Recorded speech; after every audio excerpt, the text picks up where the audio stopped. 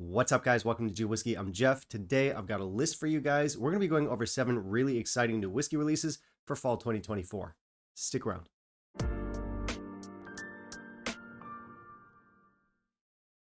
All right, 7 exciting new whiskey releases for fall 2024. Now, that's not to say that every whiskey on this list is going to be released in fall 2024, but I said it anyway because, well, clickbait, I guess. But hold on, don't leave. Even if they came out earlier this year, even if they're coming out later this year, the timing actually doesn't matter. What matters is I've got 7 fantastic bottles of whiskey that I want to share with you today.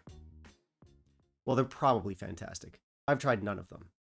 Anyway, I put out videos like these every so often. Once I've compiled enough bottles of interest, I'll just do a video on it. And it's just a fun way to keep you guys updated on what's new and exciting, at least for me. Anyway, as I said, these bottles may already be out, they may be upcoming, and sometimes I'll even throw in rumored releases.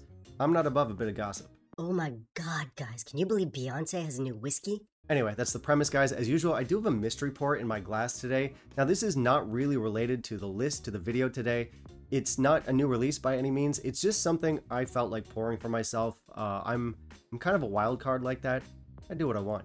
Your hint for today is that this is a bottle that was recently mentioned in my blind tasting video recently, and it was also in my recent video about shoestring budget whiskeys. It's a classic. So make sure you stick around to the end of the video. I'll share with you what that is. And that's it. Let's not waste any more time. Let's jump into our list. In the meantime, if you'll kindly leave a like down below, that would be greatly appreciated. All right, so we'll kick things off with an honorable mention, and that is this release right here. This is an Ardbeg, and this is something I would be very excited about if it wasn't Ardbeg's only release that I can think of at 40%, and if it wasn't almost 200 US in my market. Certainly some choices were made here. We're dealing with a brand with a lot of self-confidence, it would appear. I'd like to try it, but someone would have to buy the bottle and lend it to me, or someone would have to offer me a dram. I'm not going to buy it myself. I think it's too expensive. I don't like the ABV, and I don't like the direction the brand's headed in recently. So, honorable mention, Ardbeg 17.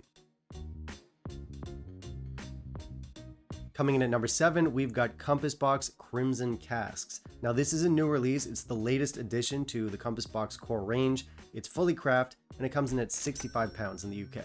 This is a blended malt. We have stuff like Tinnick, Glenmurray, Benrinnes, and some mystery distilleries in here. This could be really good. The reason it's lower on the list is because it seems like there's a lot of sherry influence, a lot of wine cask influence, and this might end up being a little bit too cask forward for my taste, but still definitely open to trying it, excited to try it. I'll grab it when I get the chance. Comes in at number 7, Compass Box Crimson Casks.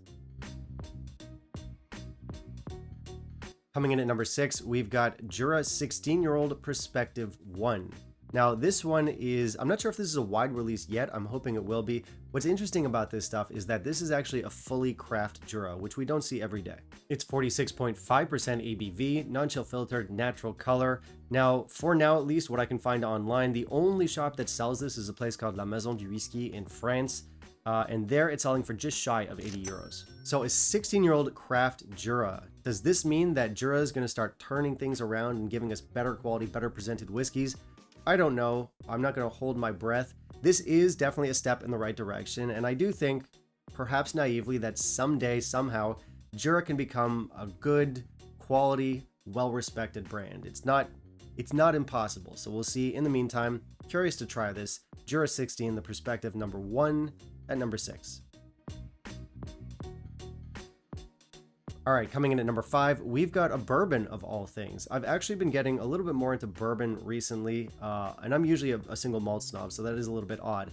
That said, I guess I'm on brand with my snobbery because the bourbons I like are usually the top shelf bourbons. This appears to be one of them. This caught my eye this week. This one is called Little Book The Infinite. This is a Jim Beam release, seemingly a premium offshoot of the Booker's line. I've actually got a bottle of regular Booker's on the go, and I'm enjoying it. You guys can let me know down below if you want to see a review of that. But yeah, anyway, this one consists of 20-year-old, 14-year-old, and also 7- and 8-year-old stock from 3 different generations of master distillers. Now, this one will be a US exclusive, and it won't be cheap. This will come in at $199. Probably not anything I'll ever get a chance to try, but I'd like to. Comes in at number 5, Little Book The Infinite. My choice for number 4 is not a single whiskey, but rather a line of whiskeys, and it is the updated Aberfeldy line, which has not dropped yet, but it is forthcoming, apparently. Now, I'm told that what they're doing with the Aberfeldy line is kind of similar to what Bacardi did with their sister distillery, Royal Bracla, a couple years back, which is they took something that was typically 40% chill filtered colored, and they turned it into a craft whiskey, something that was more designed for enthusiasts.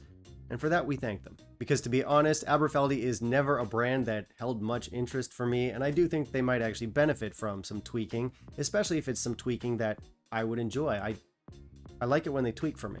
Again, I'm not 100% sure if this is coming out. This is still a rumor, but I think it's likely to happen within the coming year. If it does, I'll definitely be grabbing a bottle as soon as I come across it. I'm very interested to see what an updated Aberfeldy would look like. Could be amazing. So it comes in at number 4, Aberfeldy. All right, so we just talked about a bourbon a moment ago, and now we're going to move on to an Irish. So we're very international today. Coming in at number 3, I've got Redbreast 18.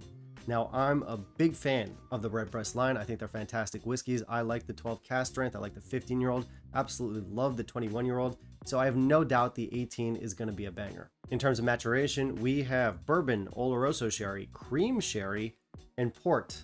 This is the usual 46% ABV. Not a cheap whiskey. This comes in on the UK sites at 185 pounds. Probably won't be getting a bottle myself, but I'd be very curious to try it. So it comes in at number 3, Redbreast 18.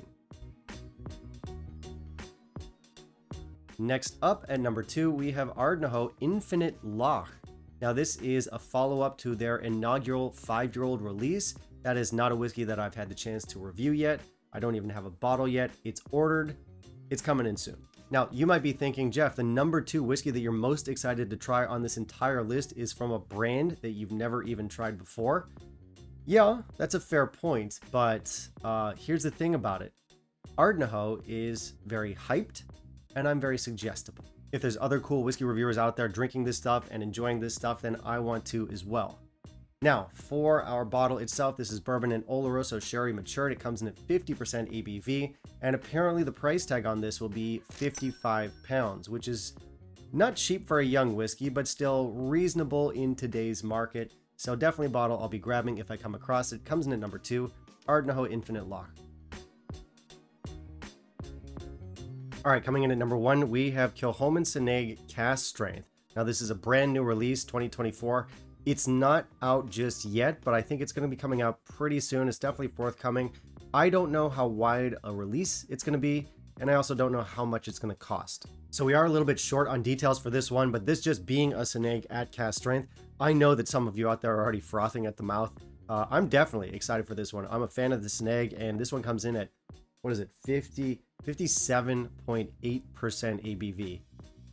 That sounds like fun. So if you're a fan of Kilchoman, if you like your peat, you like your sherry, this one is probably going to work for you. I can't really imagine a scenario where Kilchoman Seneg, which is such a legendary whiskey, comes out at cask strength and people don't get excited and people don't snatch it up as soon as they can. The moment I come across a bottle, I'm grabbing it. That's why it's number 1 on the list. Kilchoman Seneg cask strength. All right, that was the list. So that was 7 already released or upcoming whiskeys that I'm most excited to try. And of course, I want to put the question off to you guys. So what are some new whiskeys that you really want to get your hands on? Same rules apply. Maybe they're already out. Maybe they're upcoming. Maybe they're just rumors. Maybe you're excited to try the new Beyonce release. Maybe what's got you excited isn't necessarily a new release, but just the latest in a series. So for example, I'm also really excited about Kilchoman's latest 100% Isla release. I think it's batch 14. That's one that I really want to try this year. So yeah, no real rules apply, just what do you want? And finally, if you stuck around for the mystery pour, what I've got in the glass here is actually a whiskey that has been officially discontinued and it's slowly getting phased out for a newer, older expression. This one is Glenmorangie 10-year-old. Now, if you watch the recent series I did on Glenmorangie, you know that the 10-year-old is being phased out for a 12-year-old. I haven't tried it yet. I will be picking it up when I come across it, and you can definitely expect a side-by-side with this one, which should be interesting. As for the 10-year-old itself, I'm a fan. Sure, it's not a craft whiskey. It's 40% colored, chill filtered, but it's also unpretentious, cheap, it's widely available. It's not a whiskey that will impress, but it is a whiskey that'll satisfy. I think it's a classic. And that brings us to the end of today's video. Guys, thank you so much for watching. Now, if you want to help out with the channel, I do have both Patreon and PayPal linked down below. Anything and everything helps. Also, if you have suggestions, if there's something you want to see reviewed, you can put that down below as well. And I guess that's it for today. We'll catch you with the next one. Bye, guys.